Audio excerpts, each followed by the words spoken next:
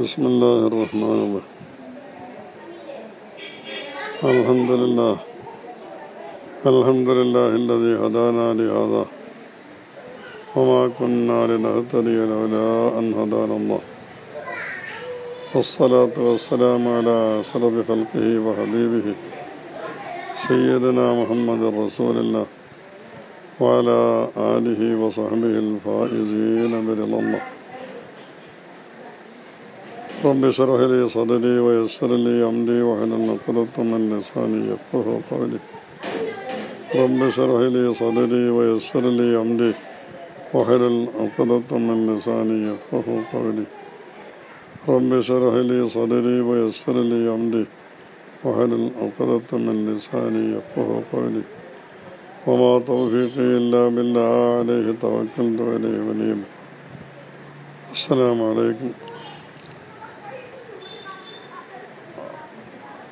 നമ്മളെല്ലാവരെയും സർവശക്തനായ റബ്ബുൽ ആലമീൻ അള്ളാഹുവിൻ്റെ പൊരുത്തം മാത്രം ലക്ഷ്യമാക്കിക്കൊണ്ട് രണ്ട് സുഹൃത്തുക്കൾ ഒരു സ്ഥലത്ത് ഒരുമിച്ച് കൂടിയാൽ അവരും നാളെ അർശിൻ്റെ താഴെ പ്രത്യേക പരിഗണന നൽകപ്പെടുന്ന, പ്രത്യേകമായിക്കൊണ്ട് അള്ളാഹുവിൻ്റെ ബഹുമാനം കിട്ടപ്പെടുന്ന മുത്തഖീങ്ങളിൽ ഒരാളാണെന്ന് റസൂലുള്ളാഹി സ്വല്ലല്ലാഹു അലൈഹി വസല്ലം വിശേഷിപ്പിച്ച ആ കൂട്ടത്തിൽ അള്ളാഹു നമ്മളെല്ലാവരും ആക്കി തരട്ടെ. സബഅത്തുൻ യുളില്ലുഹുമുല്ലാഹു ഫി ളില്ലിഹി യൗമ ലാ ളില്ല ഇല്ലാ ളില്ലുഹു ഇലാ ആഖിറിൽ ഹദീസ് ഔ കമാ ഖാല അലൈഹി സ്വലാത്തു വസ്സലാം. നാളെ മഹ്ശർ ഭൂമിയിൽ എല്ലാവരും ബേജാറായിക്കൊണ്ട് നടക്കുന്ന, ആരും ആരെയും സഹായിക്കാനും സ്നേഹിക്കാനും ശുപാർശ ചെയ്യാനും തയ്യാറാവാതെ ഓരോരുത്തരും അവരവരുടെ കാര്യങ്ങളുമായി കൊണ്ട് പേടിച്ച് വിറച്ചു നടക്കുന്ന ആ സമയത്ത് 7 വിഭാഗം ആളുകൾക്ക് അള്ളാഹു പ്രത്യേകമായിക്കൊണ്ട് അർശിൻ്റെ നിഴൽ നൽകിക്കൊണ്ട് അവരെ ആദരിക്കും. അവർക്ക് പേടിക്കേണ്ടതില്ല, അവർക്ക് വിഷമങ്ങളില്ല എന്ന് സയ്യിദുനാ റസൂലുള്ളാഹി സ്വല്ലല്ലാഹു അലൈഹി വസല്ലം പഠിപ്പിച്ചു. അതിൽപ്പെട്ട ഒന്നാണ് റജുലാനി തഹാബ്ബാ ഫില്ലാഹി ഇജ്തമാ അലൈഹി വതഫറഖാ അലൈഹി. 2 സുഹൃത്തുക്കൾ, 2 മുഅ്മിനീങ്ങൾ ഏതെങ്കിലും ഒരു കാര്യത്തിലോ ഒരു സദസ്സിലോ അവർ ഒരുമിച്ച് കൂടുന്നതും പിരിയുന്നതും എല്ലാം അള്ളാഹുവിൻ്റെ പൊരുത്തം എന്ന ഒരേ ലക്ഷ്യത്തിൽ മാത്രമായിരിക്കും. അങ്ങനത്തെ രണ്ടാളുകൾ. അപ്പോൾ അതുകൊണ്ട് നമ്മൾ ഈ നസീഹത്ത് കേൾക്കാൻ നമ്മളെ ഈ കാര്യത്തിൽ ഒരുമിച്ച് കൂട്ടിയ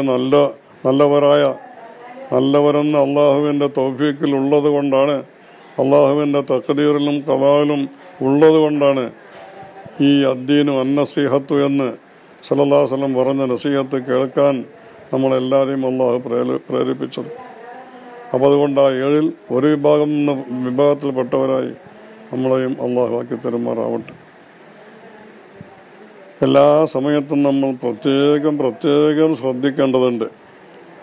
മഹാന്മാരായ സൂഫിയാക്കൾ പറഞ്ഞു, അഹസൻത ലന്നക ബിൽ അയ്യാമി ഇദ് ഹസനത്ത് വലം തഖബു സുഅമാ യജ്രി ബിഹിൽ ഖദറൂ وسالمتك الليالي فاغتررت بها وعند صفو الليالي يحدث القدر. ഏത് സമയത്ത് എന്ത് നടക്കുമെന്ന് ആരെക്കൊണ്ടും പറയാൻ സാധ്യമല്ല. എല്ലാവർക്കും ഒരു തോന്നലുണ്ടാവും. ഇപ്പോൾ അൽഹംദുലില്ലാഹ് കുറേയൊക്കെ ആരോഗ്യപരമായി സാമ്പത്തികമായി നമ്മളൊക്കെ നല്ല നിലയിലാണ്, നമുക്കത്ര വലിയ വിഷമങ്ങളൊന്നുമില്ല എന്ന് ചിന്തിക്കുന്നവർ ആലിമീങ്ങളിലും അല്ലാത്തവരിലും പലരും ഉണ്ടായേക്കാം. പക്ഷെ അതേ സമയത്ത് സയ്യിദുനാ അഷ്റഫുൽ ഖൽഖ് റസൂലുള്ളാഹി സ്വല്ലല്ലാഹു അലൈഹി വസല്ലം, മഹാനായ സഹാബി ഇബ്നു ഉമർ റളിയല്ലാഹു അൻഹുവിന്റെ 2 തോളിൽ പിടിച്ചുകൊണ്ട് പറഞ്ഞ വാക്ക് നമ്മൾ മറക്കരുത്. കുൻ ഫിദ്ദുനിയാ കഅന്നക ഗരീബൻ ഔ ആബിറു സബീൽ വഉദ്ദ നഫ്സക മിൻ അസ്ഹാബിൽ ഖുബൂർ. തുടർന്നുള്ള വാക്കുകളിൽ ഇദാ അസ്ബഹത ഫലാ തന്തളിറിൽ മസാഅ വഇദാ അംസൈത ഫലാ തന്തളിരി സബഹ. രാവിലെ സമയത്ത് ഇന്ന് വൈകുന്നേരം വരേക്കും ഞാൻ ഉണ്ടാകുമെന്ന് ആരും തന്നെ ഉറപ്പിക്കരുത്.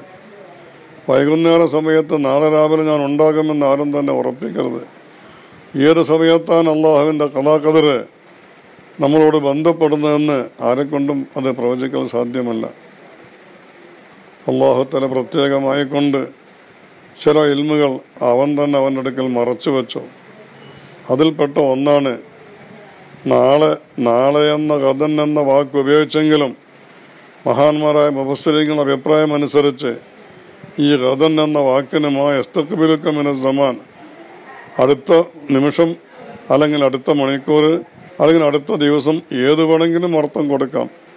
ഖുർആൻ അല്ലാഹ് പറഞ്ഞതുപോലെ ബിസ്മില്ലാഹിർ റഹ്മാനിർ റഹീം വലാ തഖൂലന്ന ലിശൈഇൻ ഇന്നി ഫാഇലുൻ ദാലിക ഗദൻ ഇല്ലാ അൻ യശാ അല്ലാഹ്. വരാൻ പോകുന്ന ഏത് കാര്യത്തെപ്പറ്റി സംസാരിക്കുമ്പോഴും ഇൻഷാ അല്ലാഹ് കൂട്ടിയല്ലാതെ നിങ്ങൾ പറയരുത് എന്ന് ഖുർആനുണ്ടല്ലോ. അവിടെ പറഞ്ഞ ഗദൻ എന്നുകൊണ്ടൊക്കെ മുഫസ്സിരീങ്ങൾ കൊടുക്കുന്ന അർത്ഥം വരുന്ന ഭാവിയിൽ, അത് ഇപ്പോൾ ഉദാഹരണം ഇപ്പോൾ 10 മണിയാണെങ്കിൽ 10:30 മണി, അതും ഗദൻ എന്ന വാക്കിൽ ഉൾക്കൊള്ളുന്ന അർത്ഥങ്ങളിൽ ഒന്നാണ്. ഇപ്പം രാവിലെ വൈകുന്നേരം അതും ഗദനാണ്. സാധാരണ നാളെ എന്ന അർത്ഥത്തിൽ ഗദൻ എന്ന പദം അറബിയിൽ ഉപയോഗിക്കാറ് പതിവുണ്ടെങ്കിലും ഇവിടെയൊക്കെ പറഞ്ഞ ഗദൻ കൊണ്ട് ഉദ്ദേശിക്കുന്നതല്ല, വരാൻ പോകുന്ന സമയം. അപ്പം അതുകൊണ്ട് ഏത് സമയത്ത് എന്ത് നടക്കും, എവിടെ വെച്ച് നടക്കും, എങ്ങനെ നടക്കും, ഇതെല്ലാം അള്ളാഹുവിൻ്റെ ഇൽമിലാണ്. ഇപ്പം ഞാൻ ആദ്യം തുടക്കത്തിൽ ചൊല്ലി വെച്ച ബൈത്ത് അഹസന്ത ലന്നക ബിൽ അയ്യാമിദ് ഹസനത്ത് വലം തഖബ് സൂഅമായ ജരീബിഹിൽ ഖദറു. ഇപ്പോഴുള്ള സാമ്പത്തിക അവസ്ഥ, ഇന്നുള്ള ആരോഗ്യ നില, ഇതെല്ലാം നോക്കി നമ്മൾ സന്തോഷപ്പെടുന്നുണ്ട്.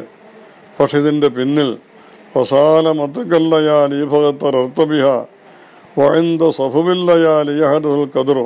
എനിക്ക് ഒരു പ്രശ്നമല്ല, ഒരു ജലദോഷം പോലുമില്ല, ഒരു ചെറിയ പനി പോലുമില്ല, ഞാൻ നല്ല ആരോഗ്യവാനാണ്, ഒരു വിഷമങ്ങളുമില്ല, കച്ചവടം നല്ലപോലെ നടക്കുന്നുണ്ട്, സാമ്പത്തികമായ ബുദ്ധിമുട്ടുകളൊന്നും തന്നെ ഇല്ല എന്നൊക്കെ ചിന്തിച്ചാലും ഏത് സമയത്തായിരിക്കും ഈ സന്തോഷത്തിൻ്റെ കൂടെ ദുഃഖം ഓടിയെത്തുന്നതെന്ന് ആരെക്കൊണ്ടും പറയാൻ സാധ്യമല്ല. അള്ളാഹു നമ്മളെല്ലാവരെയും കാത്തുരക്ഷിക്കുമാറാവട്ടെ. ഏത് നിഅമത്തായിരുന്നാലും നിഅമത്തിൽ ഏറ്റവും വലിയ നിഅമത്താണ് അള്ളാഹു നമുക്ക് നൽകിയ ആയുസ്സും ആ ആയുസ്സിലെ ഓരോ നിമിഷങ്ങളും. അത് ഏറ്റവും വലിയ അനുഗ്രഹമായിക്കൊണ്ട് കരുതിക്കൊണ്ട് അള്ളാഹ് പൊരുത്തപ്പെട്ട കാര്യങ്ങൾ മാത്രം അത് ഉപയോഗപ്പെടുത്താൻ നമ്മൾ ശ്രമിക്കണം. അതിന് അള്ളാഹു നമുക്ക് തൗഫീഖ് ചെയ്യുമാറാവട്ടെ. ഇന്ന് കുറച്ചധികം ക്ഷീണമുള്ള ദിവസമായതുകൊണ്ട് ഇൻഷാ അല്ലാഹ് നിങ്ങളെല്ലാവരും എനിക്ക് വേണ്ടി ദുആ ചെയ്യണം. നമുക്ക് വേണ്ടി, നമ്മുടെ മാതാപിതാക്കൾ, ഭാര്യ, മക്കൾക്ക്, നമ്മുടെ ഉസ്താദുമാരെ, വിദ്യാർത്ഥികൾക്ക് വേണ്ടി ദുആ ചെയ്യണമെന്നുള്ള വസിയ്യത്തോടു കൂടി ഇനിയും ഇതേപോലെ അൽഹംദുലില്ലാഹ് നല്ല റാഹത്തുള്ള നേരങ്ങൾ നോക്കി, റാഹത്ത് കൊണ്ട് ഉദ്ദേശിക്കുന്നത് ശാരീരികമായ റാഹത്തുള്ള നേരങ്ങൾ നോക്കി ഇനിയും നമ്മൾ പറയാമെന്ന് പറഞ്ഞാൽ അദ്ദീന് വൻ നസീഹ അള്ളാഹ് ഇഷ്ടപ്പെട്ട അമലാണല്ലോ. അതിന് അള്ളാഹു തൗഫീഖ് ചെയ്യട്ടെ. ഇന്ത്യയിലും ദുനിയാവിലും ആഖിറത്തിലും അള്ളാഹു ഇസ്സത്തിലും സലാമത്തിലും ആക്കി തരുമാറാവട്ടെ. മഹാന്മാരായ അള്ളാഹുവിൻ്റെ ഔലിയാക്കൾ, അള്ളാഹുവിൻ്റെ ആരിഫീങ്ങൾ, ഉലുൽ അബ്സാർ, ഉലുൽ അൽബാബ് എന്നൊക്കെ ഖുർആൻ വിശേഷിപ്പിക്കുന്ന നല്ലവരുടെ കൂട്ടത്തിൽ അള്ളാഹു നമ്മളെ ആക്കി തരുമാറാവട്ടെ. അസ്സലാമു അലൈക്കും.